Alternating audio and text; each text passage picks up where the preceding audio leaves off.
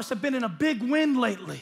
Oh, the winds will blow and beat against every house. Whether you build it on the rock of Jesus or whether you build it on the shaky foundations of the world, the wind will blow, and the wind has been blowing, but you have been misinterpreting the wind.